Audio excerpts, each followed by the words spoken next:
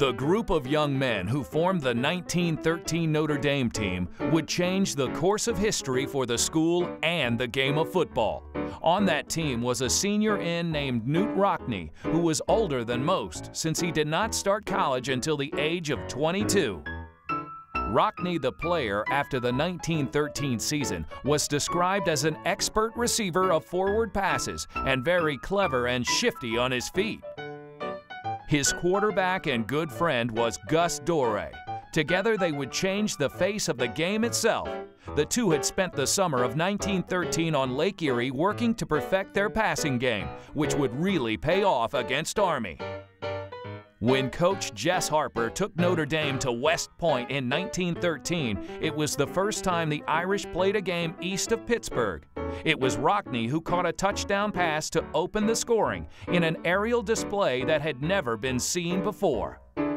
The passing game opened up the run, allowing Ray Eichenlaub to score 2 fourth-quarter touchdowns in a 35-13 win, in which the New York Times said the Army players were hopelessly confused.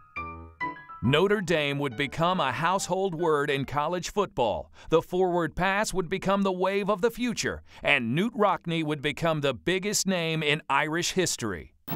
While Rockne would make his most significant impact as a coach, he did not exactly embrace the play that brought him and his school to national prominence.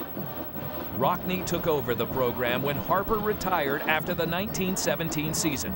For the next 13 years, Rockne coached Notre Dame to 6 national championships and had 5 undefeated and untied teams. His record of 105 wins with just 12 losses and 5 ties gave him a lifetime winning percentage of .881, which remains the best of all time in both college and professional football.